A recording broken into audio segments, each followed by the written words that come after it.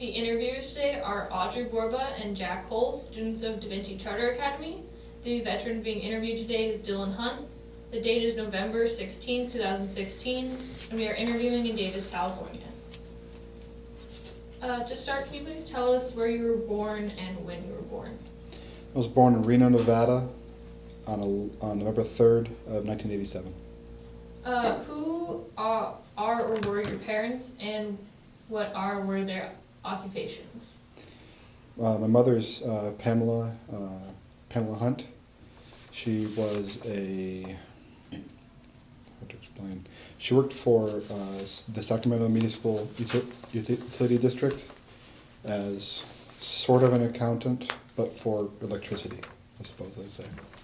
My dad, Randall Stewart Hunt, he worked as a contract engineer for the state for power systems and whatnot. Do you have any siblings? I do. I have one brother. His name's Alex. He lives in Halifax, Nova Scotia. He's also an engineer. And I have a sister named Leanna, and I do not know where she is.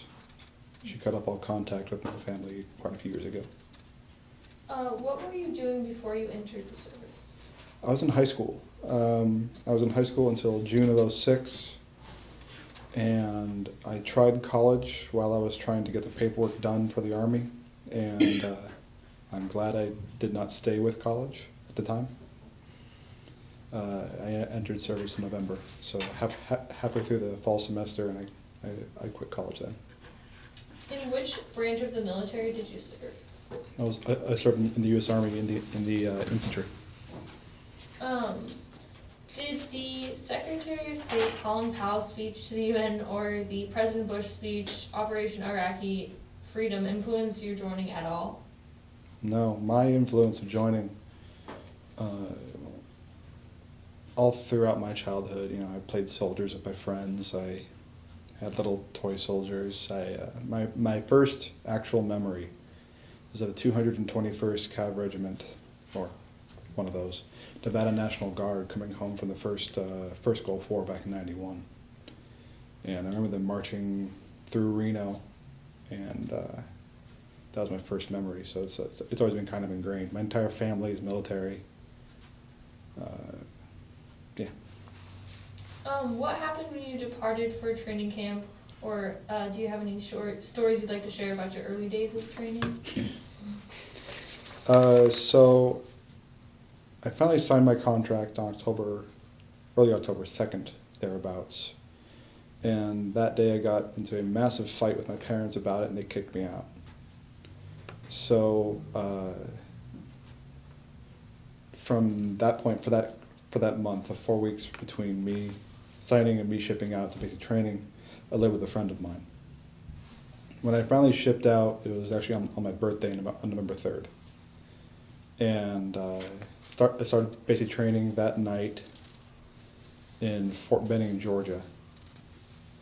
And I remember the second day of basic training realizing that I don't want to be here.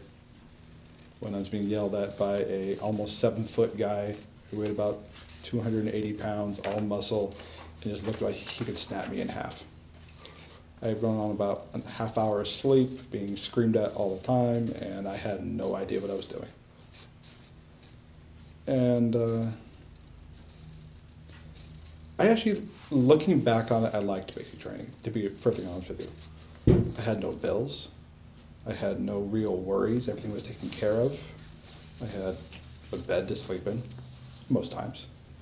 I had 3 meals a day. Every day was something new to learn, something new to do.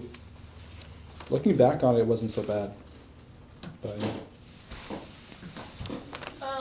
So we talked about your first basic training instructor, but were there any other instructors that you remember, like specific memories about or anything? There was. The basic training instructor that the only one that I remember the name of was Senior Drill Sergeant Nettles. That was the guy that was almost 7 feet. And I'm not even kidding about that. He was 6'11" and a half, and he made sure that the half got in there. But he was very tough. He never had to raise his voice in order to intimidate you. He did that by sheer presence. But I remember him specifically because he was never cruel. A lot of drill sergeants are there just for power's sake or because they had to be there and they didn't like doing it. This guy liked training people, liked making sure that we love basic training with actual knowledge. Because a lot of the times basic training, you leave with the ability to follow instructions, but you don't leave with any practical knowledge of what combat is actually like in the modern world.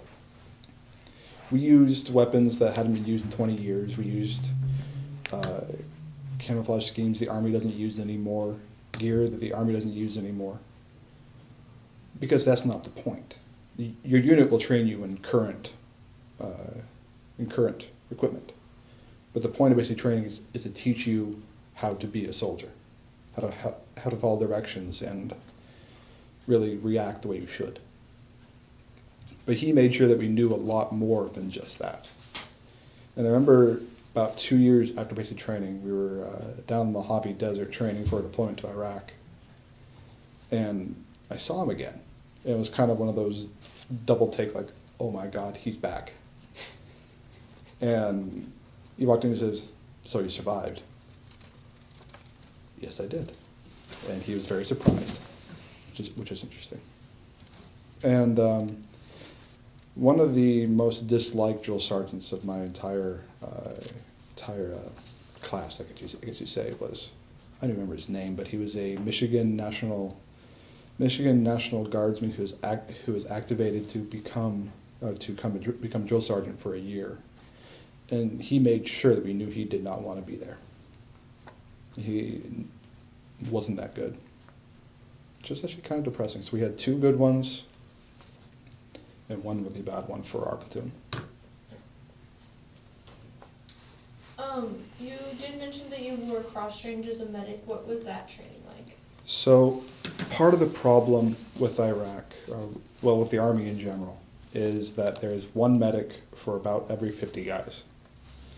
And when you're doing patrols in Iraq, when an IED hits, the standard procedure is to lock up all the vehicles until we can be sure that there's no secondary IEDs or an ambush is not going to happen right afterwards. That's very common. So let me explain. An IED is an improvised explosive device. Basically, it's a bomb by the side of the road. It can be made with literally anything. A lot of the times they would set off an IED underneath the vehicle and then have other ones further on or further up the road where the vehicles would stop to help the vehicle that got hit. So people would dismount from the vehicles and they would get hurt even worse because they're outside the vehicles at the time. So what our battalion did was they had 1 guy from each squad, so 1 guy from each vehicle, be trained, cross-trained as a medic, as much as the medics that are currently assigned to the company can train us. So it wasn't really a medic per se, but I was trained more than just the average infantryman. How did you adapt to military life, including the change in physical regimen, barracks food, and social life? Well, first off, barracks food. Not as bad as they say, especially breakfast. The Army is the best breakfast I've ever had in my entire life. Could be just the fact that I was completely hungry the entire time, but all the other meals really were not that good. But breakfast food is great. As far as adaptation, it took me couple of weeks to really get in the swing of things and realize that all you had to do was really just show up at the right time, the right uniform, the right place. And if you can do that, well, you're good. Adaptation really just is that much. Just realizing you just do what you're told. Done. Wasn't that hard with that. And now we're going to transition to Jack's set of questions. All right. So where did you serve? Basic training. Took place from November 2nd to March 2nd-ish in Fort Benning, Georgia, at the 2nd of the 58th Infantry Training Regiment. From there, I was stationed in Fort Wainwright, Alaska, which is pretty much dead center of Alaska. Mm-hmm. And from there, in October of '07, I spent a month in India. And then from September of '08 to September of '09, I spent in Iraq.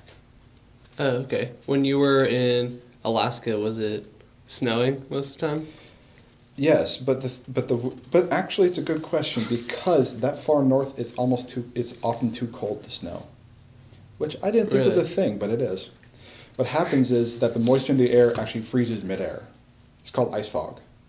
You can actually write your name with your hand in the air, and it'll stay there for a couple of seconds because it's just frozen.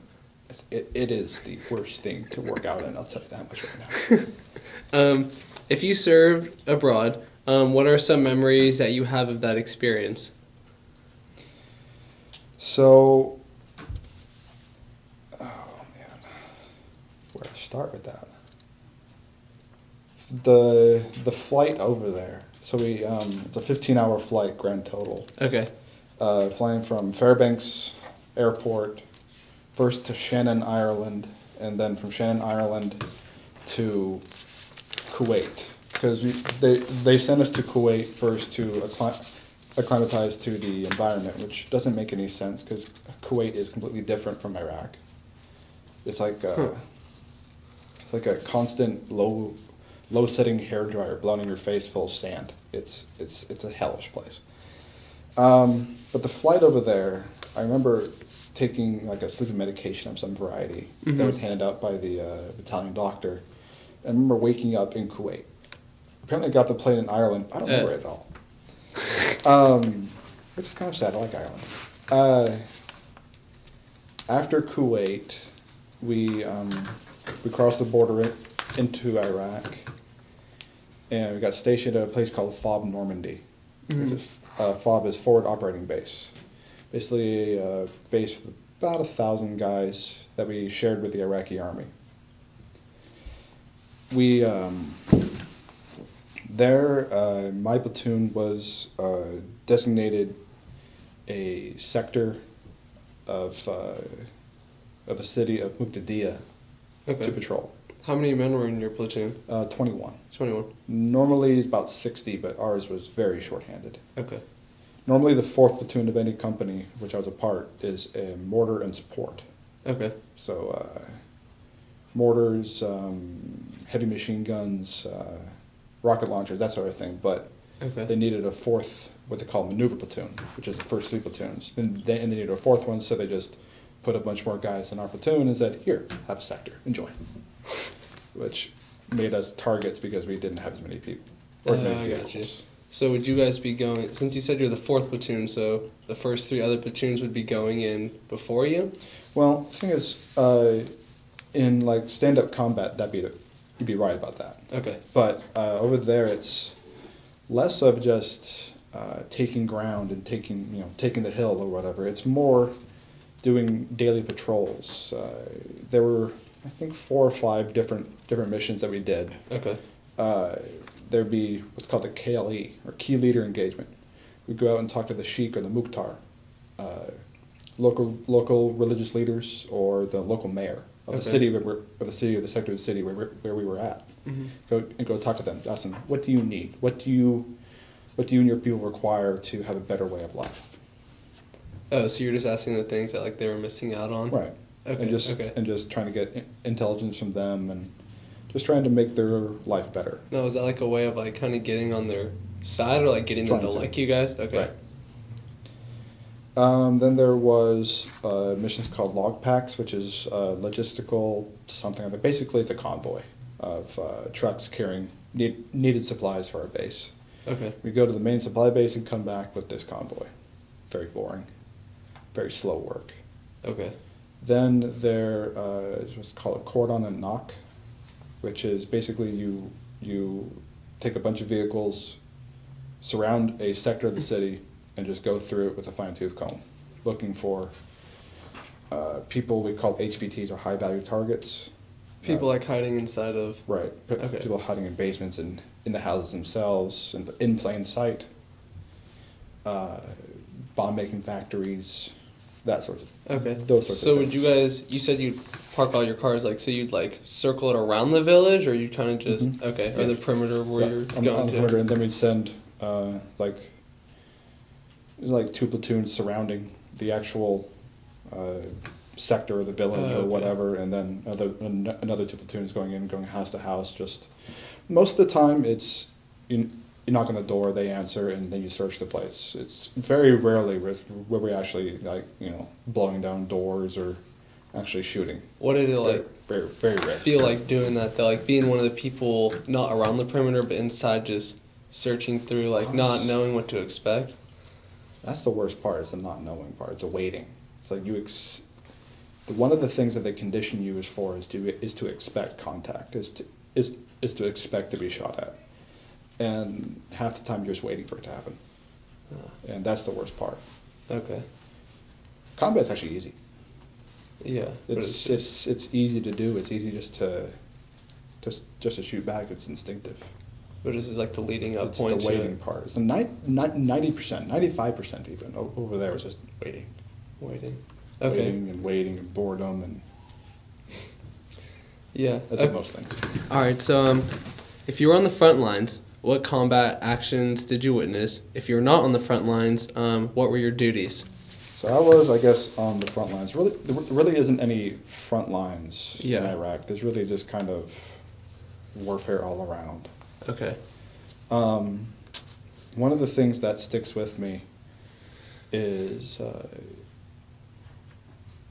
April 19th, 2009. Or April 23rd, actually. It was 2009. Suicide bomber blew up in a crowded restaurant in the town of Imam Wais. Mm-hmm. Killed 75 people or so, and we responded to it. It was right outside the gate of our base, and we were just leaving as it happened, and we got there just to watch a bunch of people die because we couldn't help them. We weren't allowed to help them. You weren't allowed to help the people that were blown up, Because basically. it was a civil war thing. They didn't say it was a civil war, but it was a civil war. It Okay. was. So the 70 people plus that died, those were just civilians inside of the town. Sunni versus Shia. And it, all the things that happened to me, getting blown up, getting shot, getting all these things, I don't care about that. I was prepared for that. Yeah. I went over there specifically to try and change something, to try and do some good for somebody else. And then I ended up having to sit there and watch all of the time as shit happened to people. As things happen to people. Sorry, I swear a lot, so just tell me if I'm doing it. You're good. Yeah, it's the rougher things to remember because we were always conditioned to do something about it. Don't complain, just do something. So basically, you could only really react when you guys were attacked or when they would do things to you guys? Exactly. Because otherwise, it's a civil matter. We could give them medical supplies, but we couldn't actually apply them ourselves. We weren't allowed. It's a political thing. Huh. Okay. It was one of the few regrets I actually have about my time in services because I didn't help that. Yeah, no, that makes sense. So why is the Iraq War different than other wars? So like basically like you kind of answered why there aren't front lines, Mm-hmm. but basically just why do you think that is different than other wars? Obviously, I wasn't in Vietnam, but from what I know, it wasn't that much different from it. It's not jungle, it's sand, for the most part. Mm-hmm. But from what I know, from the people I've talked to, from the books I've read, the shows I've watched, all those things, it's a lot like it. There's no front lines. You're fighting an idea in Iraq. You can't win against that. Okay. Now, World War II, you're fighting against a country. You Yeah. can win against that. You can defeat a country's army. Yeah. In Iraq, there was no there was no machine to defeat. Yeah, you're just... There's nothing tangible to destroy. Okay. There was just an idea. Just an idea. And you can't kill an idea.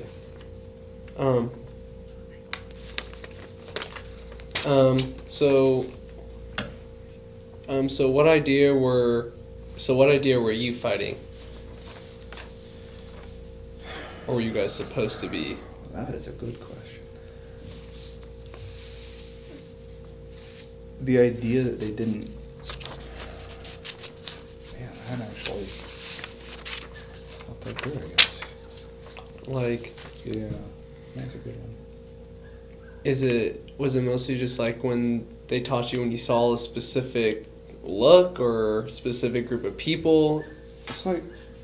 we were taught to be aware of what we call military age males. Okay. Those who, like, the most radicalized, I guess, population of people in Iraq that were there was people within the age of 20 to 40, males within the age of 20 to 40. That's 90-something% of the people that attacked us. Okay. The thing is, most of the time, Al-Qaeda would pay $5 to a farmer to go shoot at us or plant a bomb in the road. Oftentimes that farmer, $5 is more money than he'd see in 10 years. Yeah. So what's a farmer going to do? It's like if he says no, Al-Qaeda's going to kill his family. If he says yes, he gets $5, but then you guys would turn on him. It's oftentimes that happens, and oftentimes we end up killing him. It's you can't win that kind of war. It's the same thing that happened to Vietnam. Yeah. You're fighting against an idea, like, we were there to try and make a country. Uh-huh. They don't care about their country. They care about their tribe, about their family, about the people right next to them, about their side of the religious fight that they're in. They don't care about Iraq as a country. They care about the welfare of their tribe. Okay. Our sense of country, our flag, everything like that matters to us because that's what ties us together as individuals. To them, it's their family name. It's their father, it's the patriarch, it's the matriarch, it's Shia, Sunni, Kurd. Mm-hmm. Not Iraq. Yeah. So the next question I have for you, so it seems like you witnessed combat. How did you feel when witnessing casualties or destruction going on? When it happened, not much. But afterwards, not great. Honestly, it's like during the actual combat, you kind of put everything away in a box and you just kind of do your job at the time. At least the good soldiers do. Mm-hmm. The useful soldiers do that. But after you open that box at whatever time it is afterwards, could be that night, could be a decade later. Mm-hmm. After you open that box and look at what actually happened, it ain't good. I've seen my friends blown up. I've seen my friends shot. I've had friends die right in front of me. I've seen a lot of people die. It's not great. Mm-hmm. But at the time, you bottle it up. You can't deal with it right then. Otherwise, you can't do your job. Do you kind of have that feeling towards Iraqis or people on the other side that you saw die? You mean like hatred towards them or something like that? Or no, did you just feel the same if it seems like if you look back on those things, maybe not actions that you did, but mm-hmm. actions that you saw, mm-hmm. did you like feel the same resemblance as you did towards your friends that had died next to you? Not the same. It's like for them, for the people I served with, it was like a person in your family dying. But I'll tell you something. During that suicide bomber thing I told you about, I saw a guy roughly my age, and both of his legs blown off below the knee, shrapnel and burns of the upper body. He was bleeding to death, and he was looking at me. And I you don't forget things like that. Yeah. Ever. I don't feel hatred towards them. I don't feel like they deserved it or anything like that. I just feel like everyone's stuck in a position you don't want to be in. Yeah. We're interfering in a civil war. We created a civil war over there. That's the problem. Yeah. And it's a situation that no one wants to be in. So basically leading off of like your friends and stuff that you're just talking about, like what kind of friendships and did you form while you were serving, and was there anyone in particular or group of guys in particular that you remember? Mm-hmm. So I wasn't close friends with a lot of people I worked with. I think of it more like it was like a family. Mm-hmm. You don't get along with all your family. Yeah. You fight with your brothers. You fight with your dad, whatever, and you don't often like most of your family, but you just deal with them because you have to. You don't have a choice. So there was a couple of guys though. One, Douglas J. Green. He was one of the best soldiers I ever met. Really good guy. Mm-hmm. He died 6 years ago in Afghanistan. He was hit with a rocket and there was nothing left of him. I wears dog tags. Oh, okay. Yeah. Back in '09, another friend of mine from basic training died in Afghanistan as well, near the same place actually. And nothing left of him either. Deep buried bomb blew apart his vehicle, vaporized everything. A lot of it happens that way. But it's really just like a family. You don't always get along, but you love them. Are you still in touch with any of them? No.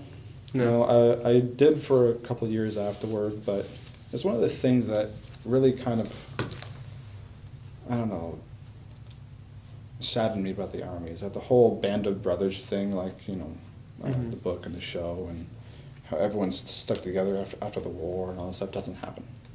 Yeah. It's very rare when a unit comes together like that. Everyone kind of just goes back to their old lives. Some stay in the Army, some move on to another unit, and most of the guys got out and just went back to their old lives.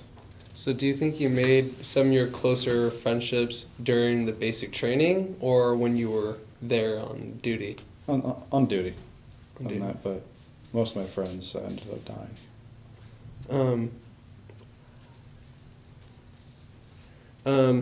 What did you do for recreation or when you were off duty?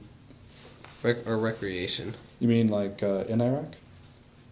Or just in general? No, just in general. Well, it can be in Iraq and when off duty. Mm-hmm. So, in Alaska, we like to go play hockey. Well, it's one of the cooler things about living in Alaska is that you can just scrape off a parking lot from all the snow and it looks covered in ice. Play hockey. Just play. Just play, it's fun. To be honest, we drank a lot. Like, as long as you kept it in the barracks and didn't let it go out in the real world, everyone was pretty much okay with it. No one really agrees with you got to be 21 to drink, but you can be you can be shot at 18 for your country. It's great, yeah. So no one really agreed with that, and everyone just kind of blind eye to it. Yeah.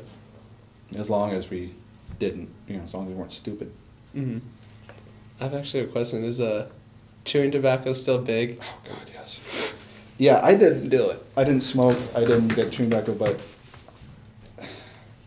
at least half of my company dipped. Yeah, dipped what they call it. Yeah, and God, it's disgusting. Mostly they did that because it's easy. It's easier to do it because if you're in like combat or say like we're training for like an ambush or something like that, you got to be still and silent. You can dip a lot easier than you smoke because the enemy can smell smoke, see smoke, yada yada yada. So Yeah. A lot of guys still smoke in the Army. Mm-hmm. Get used to carrying all that weight and be able to move. No, I mean you might get like used to carrying it for a while, but my spine is completely screwed. My low back actually calcified in some of the muscle. That happens when you have stressed your back out, worked out so much, tore some muscles in your back, and you can't let it heal. Your body goes, okay, I can't heal that. I'm gonna throw some calcium in there, try and bridge the gap. So your body, your muscles calcify, and that sure does some not so good stuff for flexibility or strength. Talking about some of your weapons, so what kind of weapons were you trained on, and then what type of weapons later on were you given to use? So I was trained on everything in the U.S. Army inventory that is carried by an infantryman. Everything from the M14 rifle, the M16 rifle, M4 rifle. We had the 1911 pistol, which I don't know why we trained on that. That hasn't been something in the U.S. Army inventory for 20 years. The M9 pistol. We trained on the M249 light machine gun, M240 Bravo medium machine gun, the M2 heavy machine gun, the Mark 19 grenade launcher, the off of like all the GM 189 Javelin heavy anti-tank missile launcher, which we never used, AT4 light rocket launcher, which we used a lot. Grenades, all different types. Yeah. Basically, with all those different sizes and weights, does that like affect someone's ability to use them like as effectively as maybe like, I don't know, with maybe maybe a rifle that you were pretty well trained at, and then you're going on to rocket launcher? Right. So. Do they like train you guys differently on how to use every different weapon? So every person is given like a general knowledge how to work each weapon, right? But each person has a specialty. So like one guy in the squad is going to know how to work the Javelin missile launcher, but most guys are going to know how to work the AT4 because it's more common.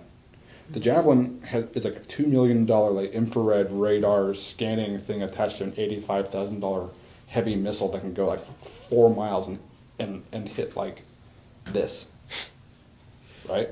Yeah. The AT4 is an unguided light rocket that can barely scratch a tank. So it's much more common, much more simple to use. Okay.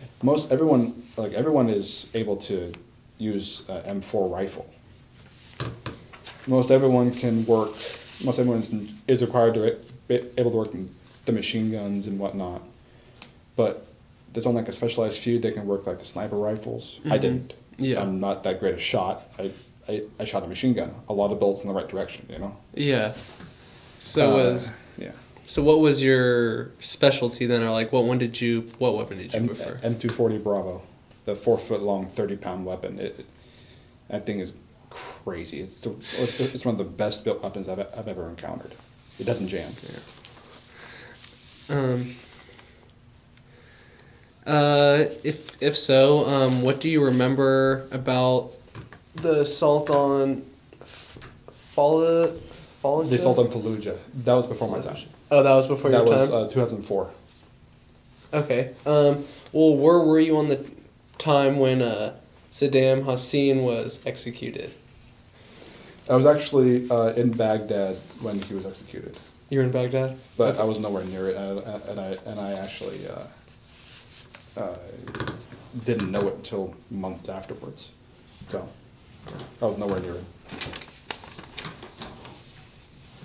So were there any major missions or battles that you were assigned to, and what different cities were you stationed in? So there was a clearing operation in the city in which we were assigned to for the first 9 months. That was the city of Muqtadiya. Basically, we got to this city and we said, okay, well, we're just going to clear house. And so the entire battalion just went door to door for about 2 weeks' time, just searching everybody, getting everybody on like lists. So, okay, you live here, you live here, you live here. You have X amount of family members. Okay, you belong to this district, and yada yada yada. But that was pretty simple. I mean, it wasn't that crazy. It just took a long time.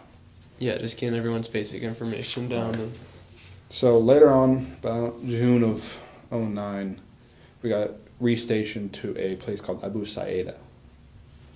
That place sucked. That place was just hell.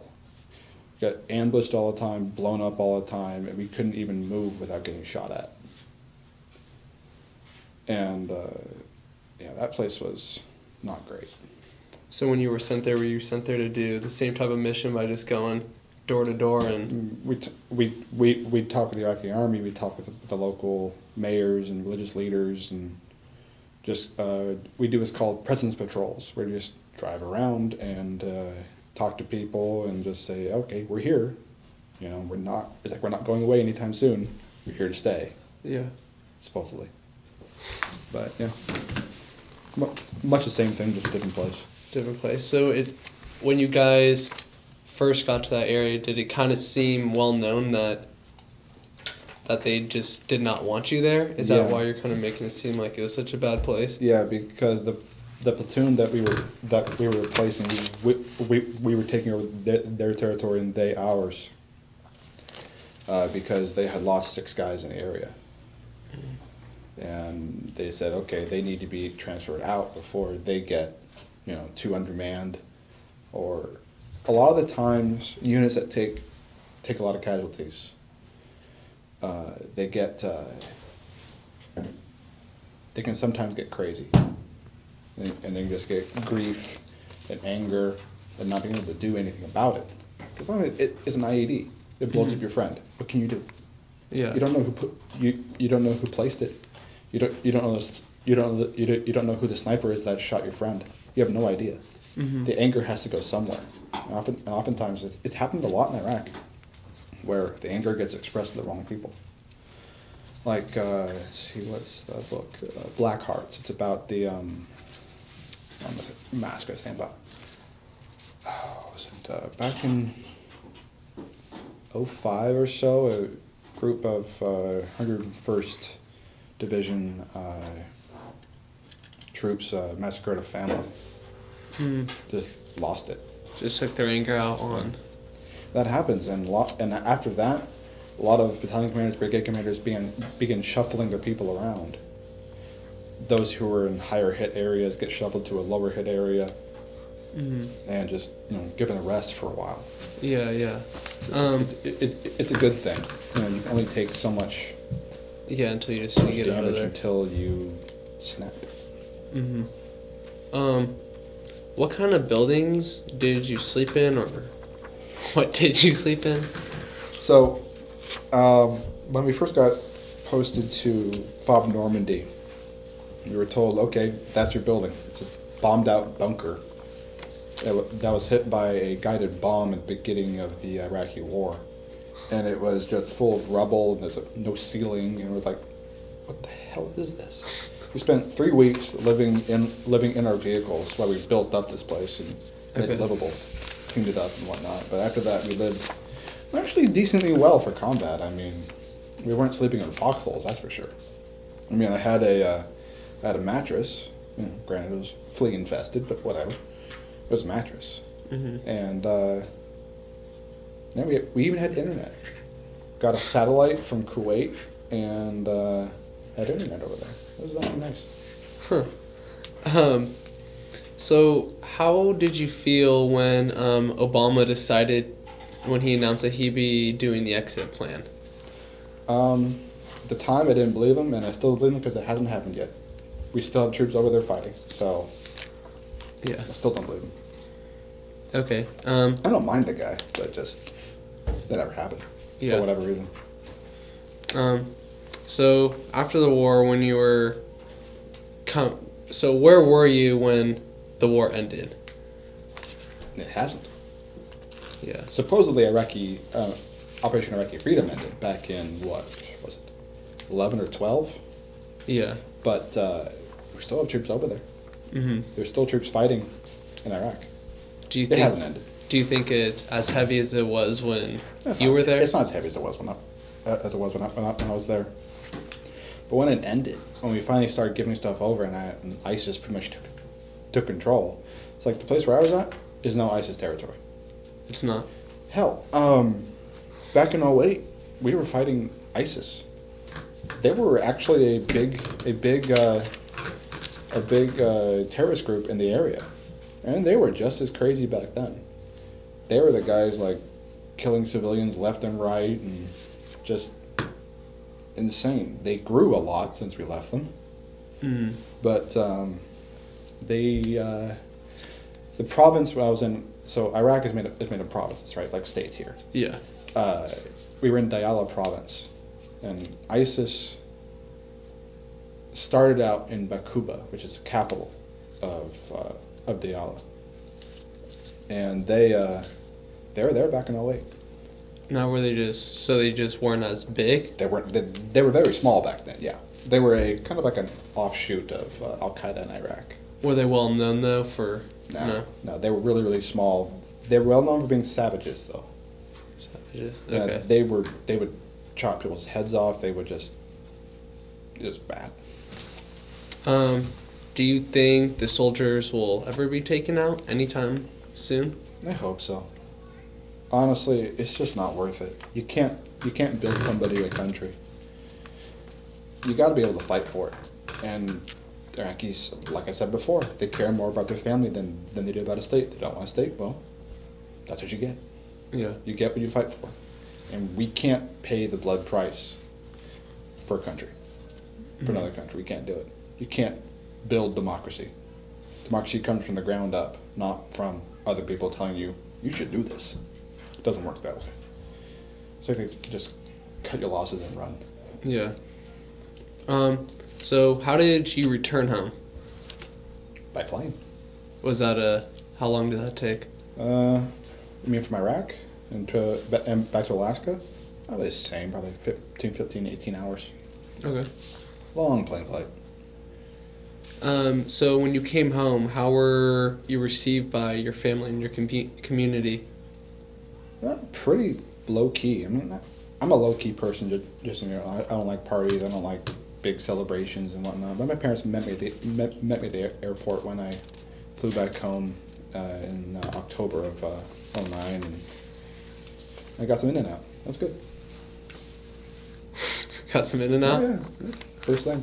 Way home. Double. Oh yeah.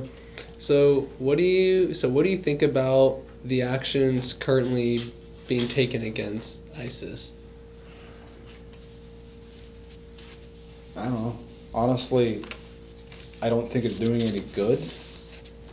But I don't honestly see another option. Letting those guys just run rampant throughout the Middle East is not good. Yeah. I mean, it destabilizes an already destabilized place. But my problem is not enough of the Middle Eastern countries of which it affects are doing anything about it. Yeah. They're relying on us to do something. It's like, we shouldn't be there at all. They should be handling their own business, but they aren't. Mm-hmm. So when you came back and you were done with your military life, how did you readjust to the normal civilian life? It took a long time. I still think I'm doing it from day to day. I mean, I still wake up really early. I still work out every morning really early. I still make my own bed all the time. Precisely. It's weird. But, like, obviously I let my hair grow out and I don't wear a uniform anymore, so there's that, but I keep a lot of the good things that I like and that benefit me from the military. Yeah. Like routine, like cleanliness, that sort of thing. But I lost a lot of the things that I didn't like just the everyday nonsense that they put us through. Doing a job for a job's sake, I don't believe in that kind of thing. Like, you need to clean because cleaning is good for you. Just go clean that corner for like three hours. They do that a lot. Really, the infantry is just a janitor, a bad janitor at that.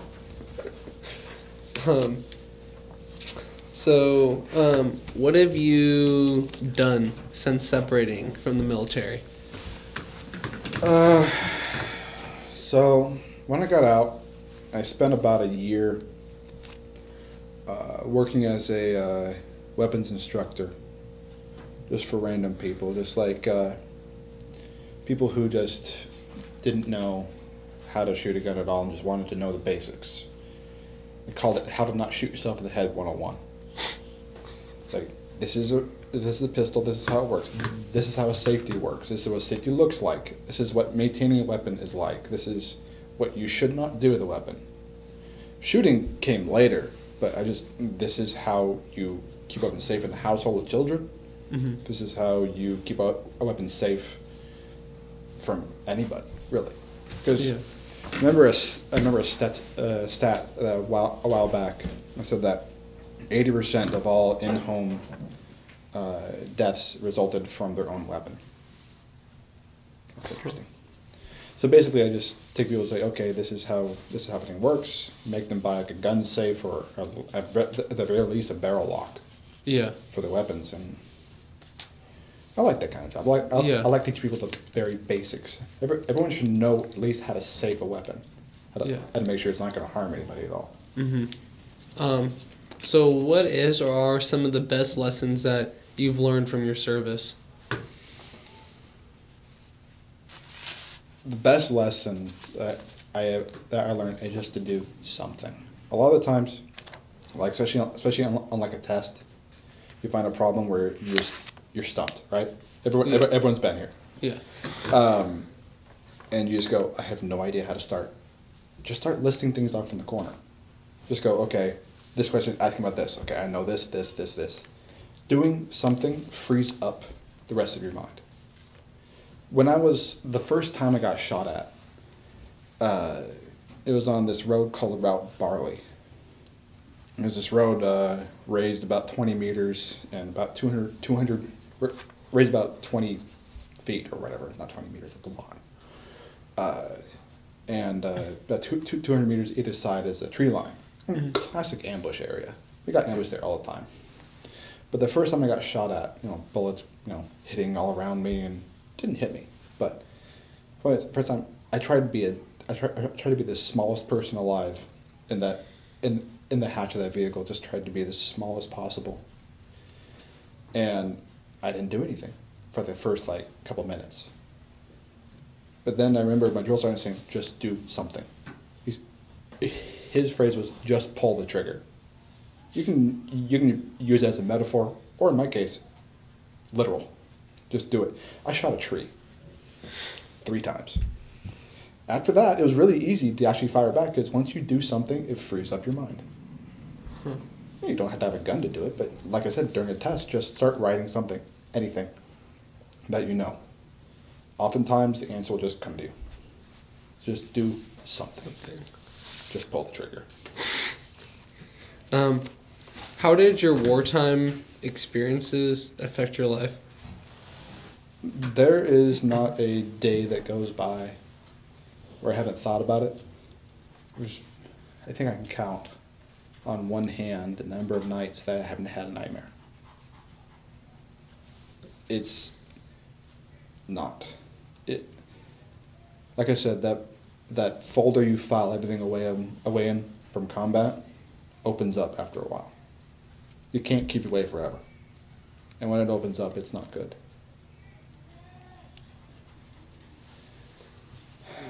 It's hard to deal with. It's hard to explain. It's hard to codify. It's hard to just tell somebody who has no idea what it is. Who wasn't there. And like I said, I don't talk to any guys in the Army anymore. But I have a lot of veteran friends at UC Davis, but most of them aren't combat. I'm one of 2 who's in combat. Mm-hmm. It's just hard to explain.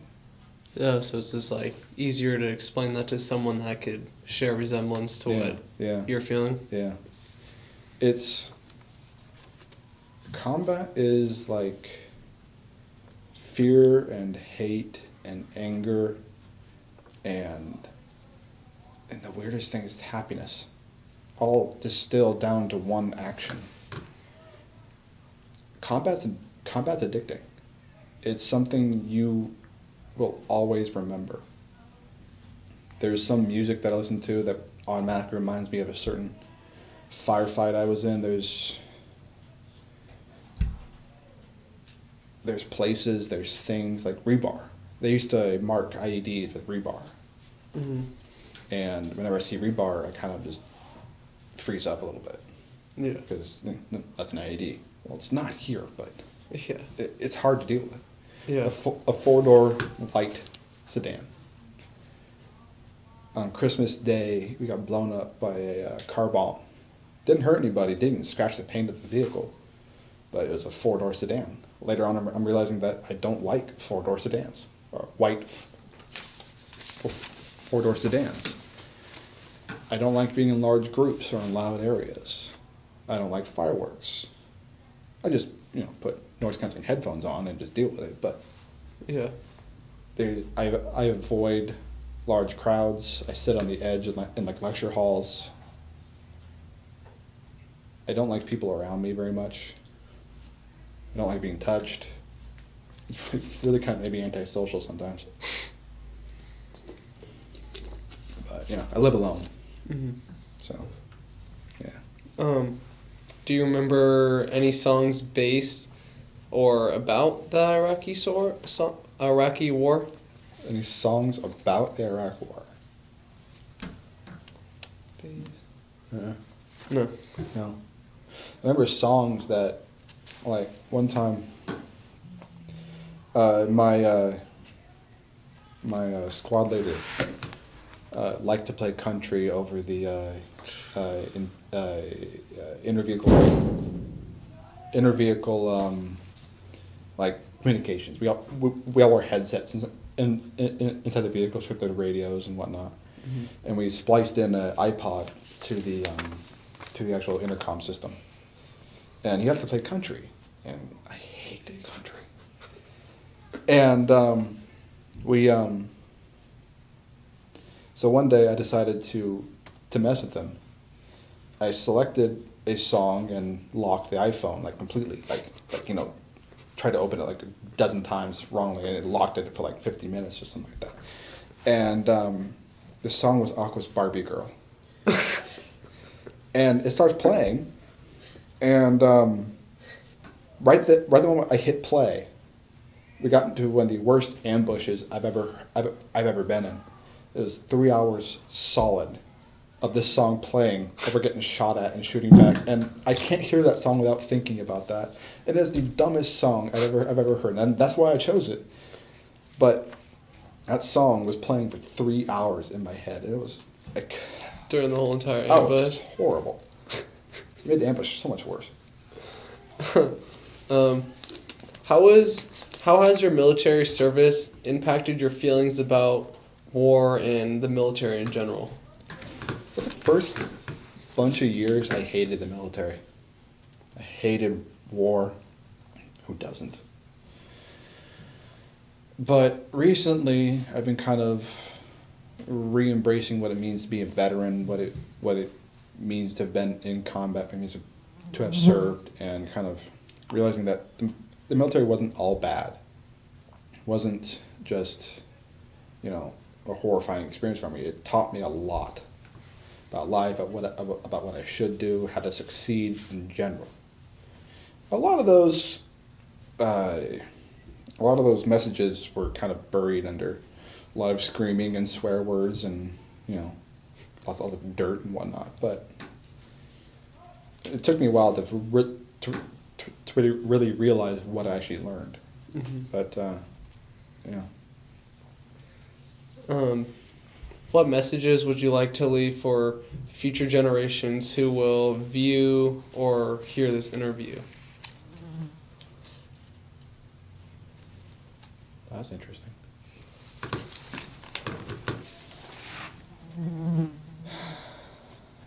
Join the military for the right reasons. Not because you have an ideal about the military, Join it because you believe in this country and you think that service should be something that you need. Don't do it for your own advancement, because honestly it isn't there for that. A lot of people do use it for that, but it shouldn't be there for that. Use it to learn more about yourself, to serve somebody else for a change, or something else bigger than yourself. Don't do it for yourself.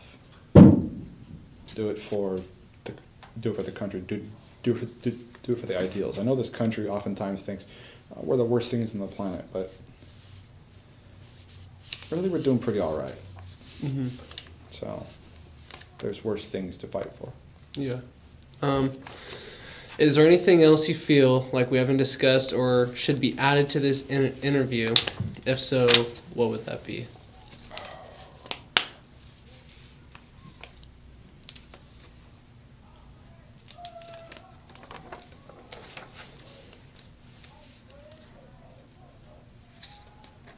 No, I don't think so.